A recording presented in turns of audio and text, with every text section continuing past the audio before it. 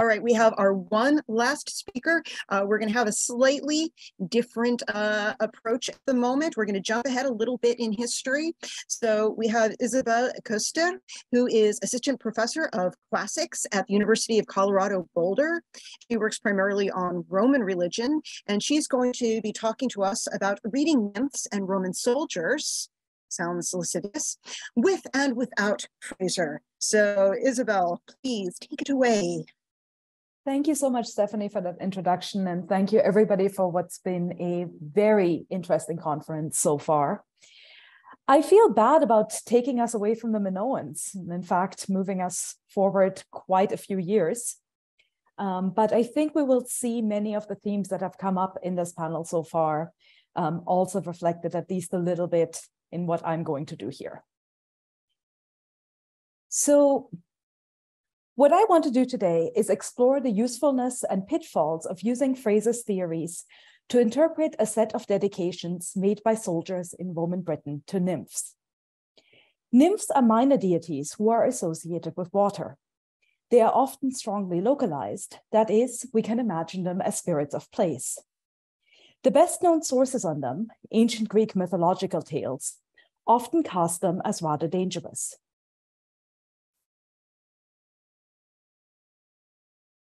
As in this famous depiction of the tale of Hylas, they are fond of abducting beautiful young men. By the same token, gods and mortals too can abduct nymphs. Hence, nymphs have extensive and often coercive relations with other beings. In addition to mythological tales, ample physical remains attest to the worship of nymphs in both the Greek and the Roman world. As already recognized by Frazer, nymphs are ideal for thinking through interactions between mortals and the divine.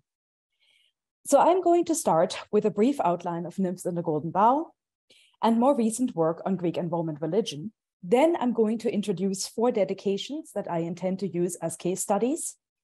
And finally, I'm going to attempt a Frazerian and non-Frazerian reading of these objects to explore the usefulness and limitations of these approaches. Nymphs are quite prominent in the Golden Bough. The work famously opens with an idyllic description of Diana's sanctuary at Nemi, based on Turner's painting.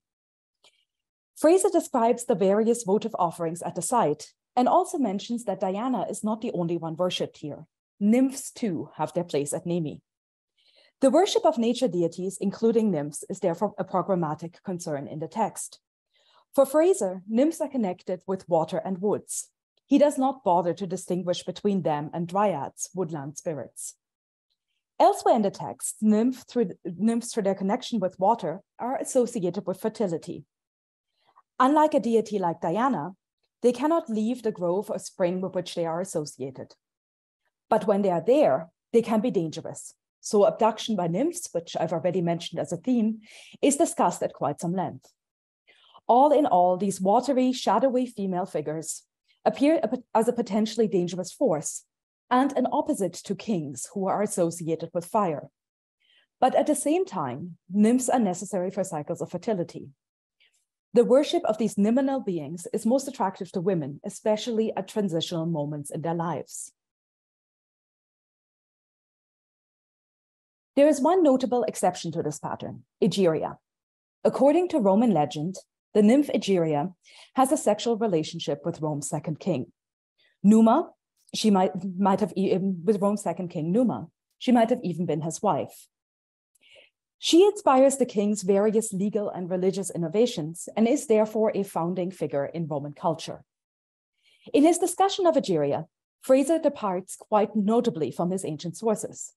In the Golden Bough, she is not cast as a minor water spirit, but as a manifestation of the goddess Diana.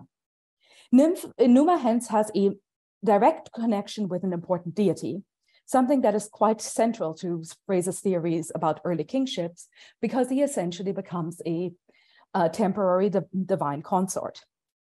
In any case, his discussion of Egeria, though extensive, has no direct relevance to our understanding of nymphs in the work, because Egeria is explicitly not cast as a nymph. So to return to watery and potential female deities, Frazer's theories are not too far off from at least some modern discussions of nymphs. Studies of nymphs in the ancient Greek world predominate the scholarly landscape. Here, considerable emphasis has been placed on the deities and coercion, both nymphs as abductors and abductees. In effect, nymphs represent pure, untouched nature, and meeting them always has a two-way potential for confrontation and violence. Studies of actual dedications have been particularly interested in female worshippers. And while they do not identify the worship of nymphs as a primarily female cult, a casual reader of these analyses might reach that conclusion. In the study of Roman religion, by contrast, nymphs primarily appear as spirits of place, especially of springs, and are worshipped by both men and women. In fact, male worshippers dominate in the record. We have a significant number of inscriptions that identify dedications to the goddesses or signal that a certain territory is under their protection. These finds have been treated as evidence of Roman popular religion. They demonstrate personal worship practices away from the concerns of the state cult. Some scholars even go as far as calling these rites and rituals transgressive, but we need not go that far. With all this in mind, I want to turn to some Roman material and look at examples of the worship of nymphs by ordinary Romans from Roman Britain. 13 inscribed stone objects, altars, and dedicatory slabs attesting to the worship of nymphs have been found across England and southern Scotland. Those that can be dated fall between the 2nd and early 3rd centuries CE, the height of Roman activity in the province of Britannia. For most objects, the original find context is unfortunately lost, since they were removed in the late 18th and early 19th centuries to become part of collections.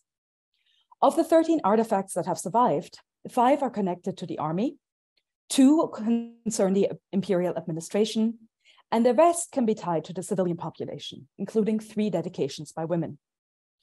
I'm going to concentrate on dedications by soldiers because they constitute a significant part of the corpus and because they pose the biggest challenges to models of what nymphs are and who worships them and why. They are dedications by men to minor female deities. Many of them are group rather than individual offerings and hence obscure the boundaries between personal and official cult. And they mostly cast nymphs as generic protectors rather than as potentially dangerous spirits. So let me introduce 4 representative examples. To start with, we have an altar dedicated by an officer at ancient Brigantia near Hadrian's Wall.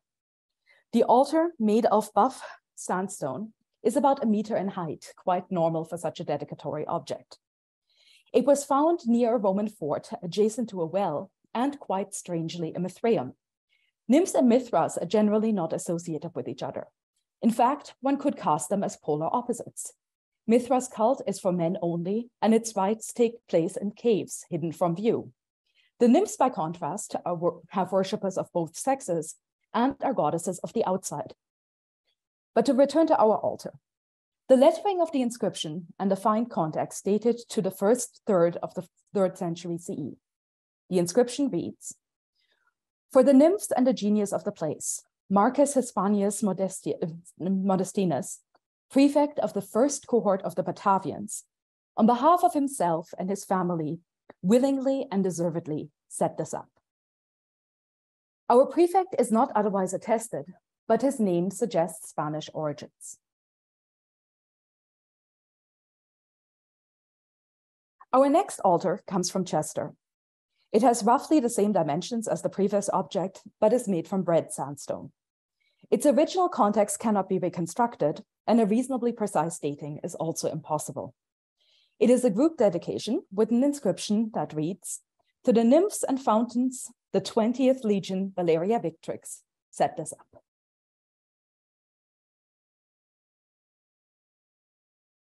Here is another altar from near Hadrian's Wall. It breaks the standard dedicatory format that we have seen in the previous 2 inscriptions. It is the smallest and most decorated of the lot, but not by much. It's about 70 centimeters in height. The find context is a bit unclear, but it seems to come from a Roman fort. Like the first altar, it is made out of buff sandstone. The inscription reads, "Forewarned by a dream, the soldier bade her, who is married to Fabius, to set up this altar to the nymphs who are to be worshipped. Finally, a fragment of an altar. It is not the product of the Roman military, but of the imperial administration. It was found somewhere near Hadrian's Wall in 1609 and is recorded in various drawings, like the one you have on screen here, but is now lost. No dimensions have been transmitted, but it can be dated quite precisely on the basis of the text to 211 to 217 CE.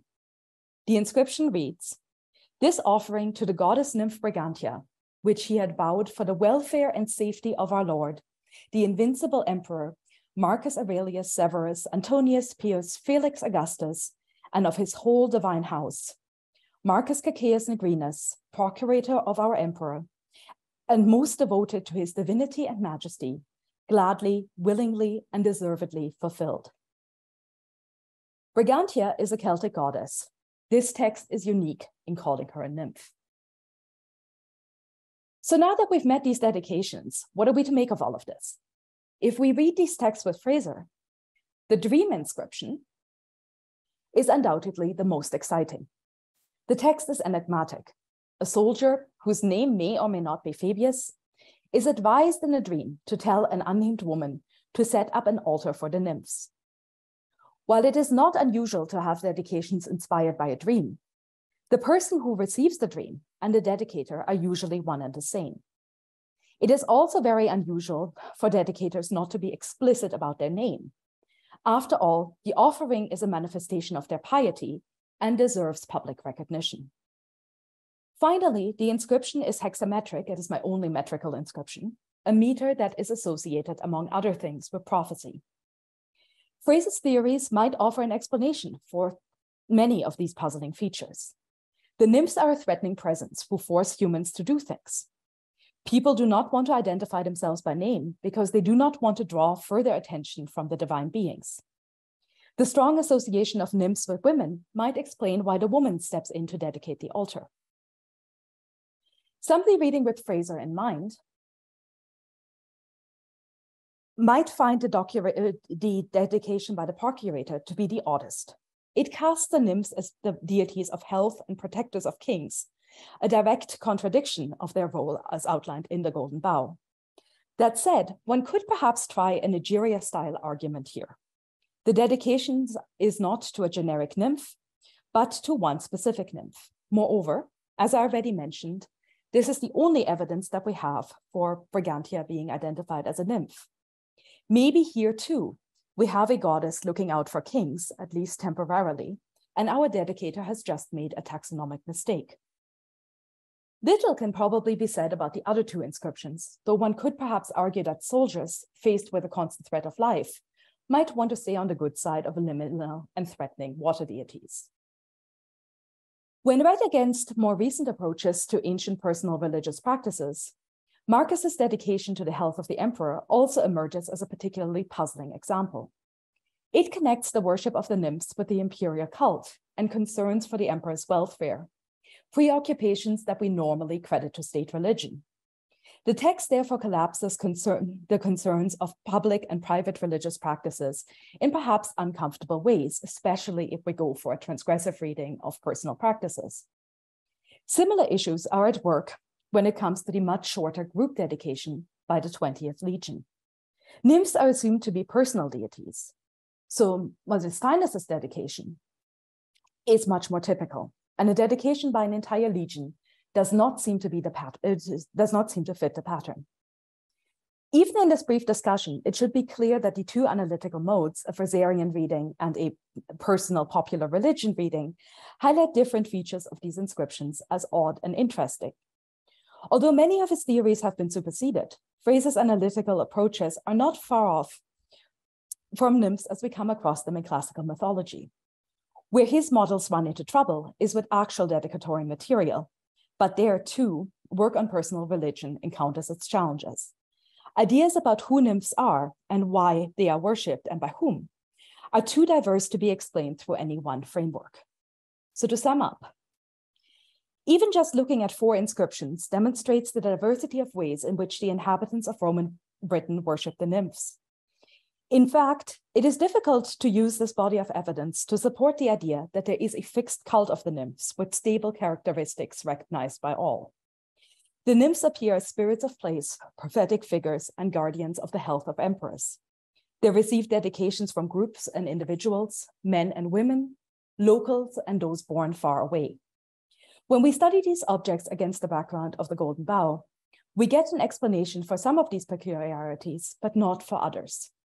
The dedications are above all a warning against universalizing explanations and approaches in the historical study of popular religions. Thank you very much.